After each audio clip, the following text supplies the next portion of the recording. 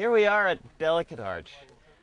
With the possible exception of Old Faithful, this is the most famous feature, symbol of the parks.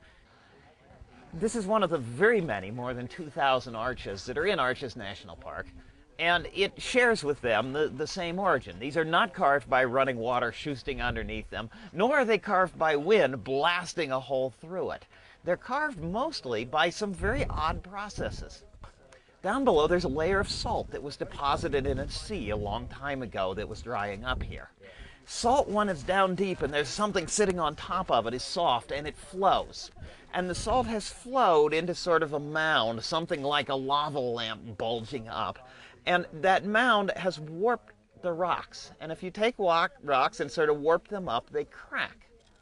And so there are these cracks that have made standing vertical walls of rock.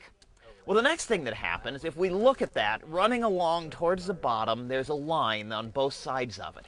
That's a soft layer, and it weakens things. Well, when you start undercutting a cliff, we have these cliffs, and they get undercut by water leaking out along these little cracks, then what happens is pieces fall off. And enough pieces fall off that eventually one of the pieces breaks through, and then it's an arch. This arch is not long for the world. We see on the left, about halfway up, how thin it's getting. And we also see at the top a whole bunch of cracks that are developing. That layer across the top is trying to sag.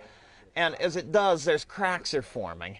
And some of those cracks sort of look like Pennsylvania keystones sitting up there. And so it might last thousands of years. It might go in the next big storm. But it is not terribly long for the world.